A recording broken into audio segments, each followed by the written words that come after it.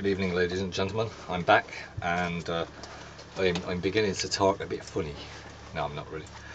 Okay, so what's happening is I've got back onto EURdEP. So I checked it out, went to, just checked out where all the maximum amounts of hits have been happening around Europe. There appears to be two. Okay. So anyway, what I'll say is a series of switch-offs over the last 2 weeks or so at Penley. We did get I think it was a very high spike which was shown, but the other spikes that would have been, there was a switch off, there's a gap, so they've turned off. And the IAEA allow them to do that because they say it's natural radon, but it's actually coming from something Penley is doing, so they're making releases.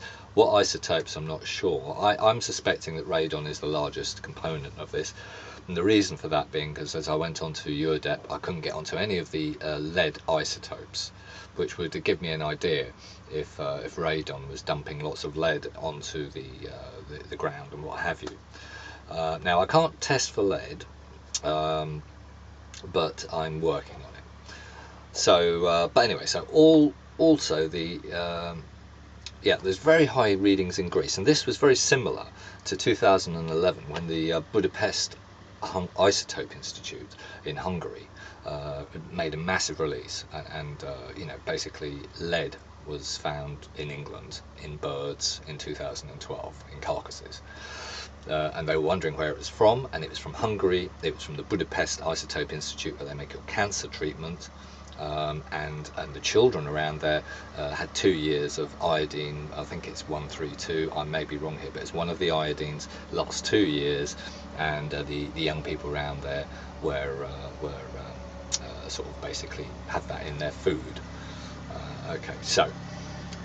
Now, thanks to CRERAD, I think that mitigated that issue. They went round and they told people, don't drink the milk and blah blah blah. Hopefully, they got the message across. They do try to. So, well done, CRERAD. Right, but anyway, I'm going to move on here. So we're wondering if it's radon or not, or what's going on. So I did a test of which I took a Geiger reading at 1 meter, half a meter, 0.3, 0.2, and then ground level. And I got a measurement of at 2 meters. I was getting about 400 CPM. So kind of 0.1, I think it would be kind of 0.11, 0.12 microsieverts per hour. So 400 CPM. On the ground, it didn't change very much. To be honest with you, it went up a little bit as I went lower to half a meter. It's 426 CPM, 434. But when I put it on the ground, that made a big difference. 552, so an extra 150 CPM, statistically significant. I measured it the next day, still 552, 56 CPM it was this morning at ground level, and the upper level I think came about 430. So kind of the same reading here on the field and off. After a rainfall yesterday, I put it on the ground to see what the reading would be. Because it's the rain now, we're measuring 707 CPM, something in the rain. Okay, so whatever in the atmosphere at the moment, we've got English reactors going, we've got Penley, we've got Catternom as well. Catternom, right, is letting off, I believe. Check EURdEP yourselves. I'll try and leave a link on one of the articles I do on this, and and I've got the video evidence of the isotopes, all the peaks and things and the gaps. I've screen saved those, so I'm going to put them up. I'm going to have a go at also sort of getting better pictures, but I'm limited on time with battery and things. I live in a van.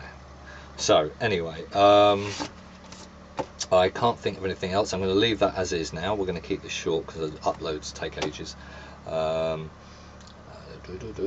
Yep, I would say that I'll keep an eye on it. It does look like we're basically having a nuclear incident, and while that nuclear incident was going on, okay, the emergency services were called out and they were unable to access the EURdEP radiation map because it was switched off. Okay. Now it's been switched on because there's been some publicity about it. Hello. I'll leave it at that.